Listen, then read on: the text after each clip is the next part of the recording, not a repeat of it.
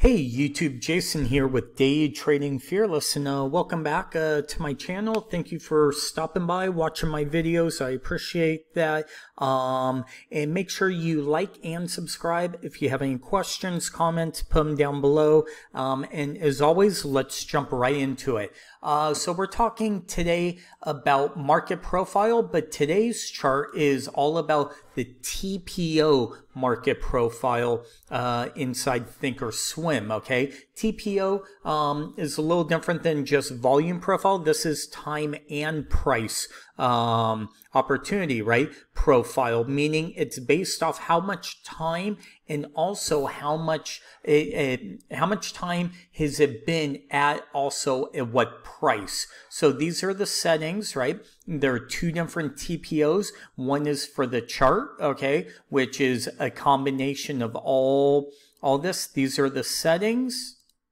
okay, and as always, I will put the link down below for you to install this onto your own chart if you like this type of TPO market profile chart.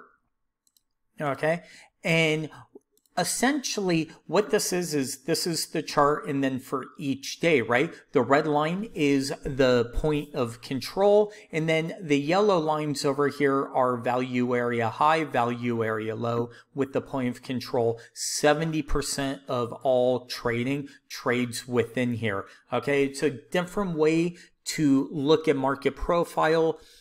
This chart I like to use looking for excess. Okay, and what excess is usually an end-to-end auction type of deal, right? Normally we want to see a very clean bell-shaped curve, something like this, but we want to see excess down below, excess above, which says, okay, the auction is over and price is balancing, and buyers and sellers are accepting price exactly right here for that moment. Okay, so you kind of have excess here, excess down below, and then look at what price did over the next couple of days. It was accepting price, and then when we look over here, we have the point of control where the most volume has traded. So right now, we're looking at a 20-day, 30-minute chart, right? We really have not that, there's really no excess up above,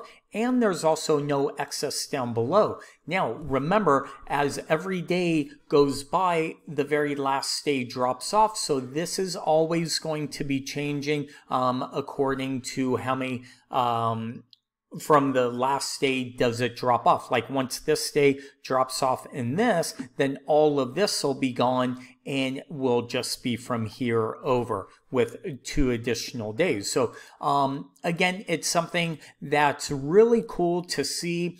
If price started to fall, I would probably look to be a buyer somewhere around these levels, right? This 2770 level, we have balance. It's a high volume node. Okay, we have a low volume node. So maybe buyers would come in, step here, or if it kept going, maybe we would come down to this low volume node.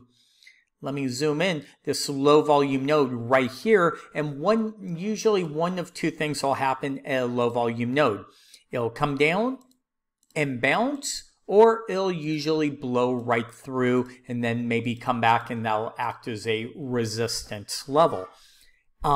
It just usually won't trade around this level because very little time and price has traded here, while up at the high volume node, you've had a lot of time and price trade at the same level for a longer period of time.